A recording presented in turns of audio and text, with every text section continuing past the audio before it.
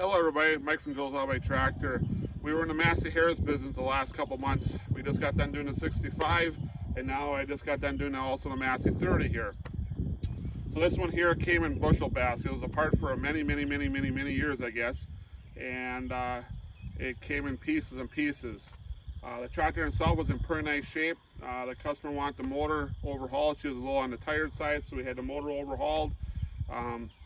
The nose was a little rough, and these noses are really starting to get tough to find, so we found a good used one to replace the old one. The hood was original hood, and the fenders were really nice. Those are the nicest Massey Harris fenders I ever worked on yet. They were really nice.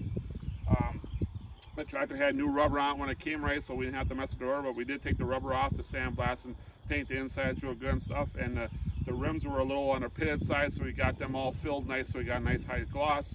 And like always, we use urethane paint. Both the tractors here got single stage urethane, Sherwin-Williams.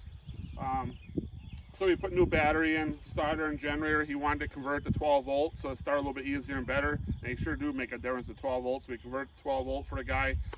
The radiator core was gone. It was shot. It was leaking everywhere. It was beyond repair. So my radiator shop had to put a new core in for us.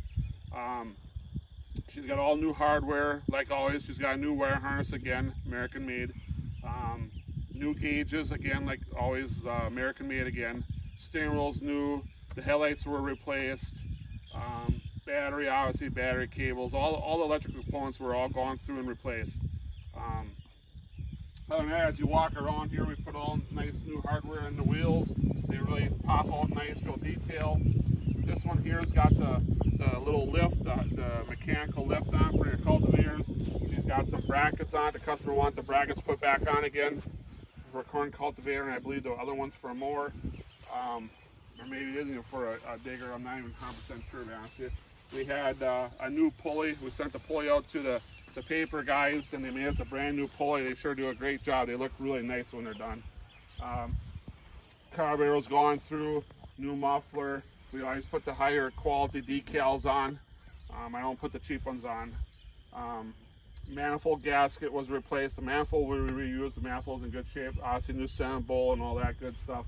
The grill scheme's brand new. New radiator cap, new gas cap. So the Massey here is all complete, ready to go home here in a couple days. Here, the customer's gonna come pick her up.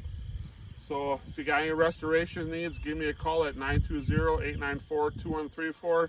If you'd like to see more videos of the tractors we restored over the years or in the last while here, you can check out my YouTube video or my Facebook page, Joe's Auto Body Tractor. And also my website is joesautobody.com. Thank you for watching.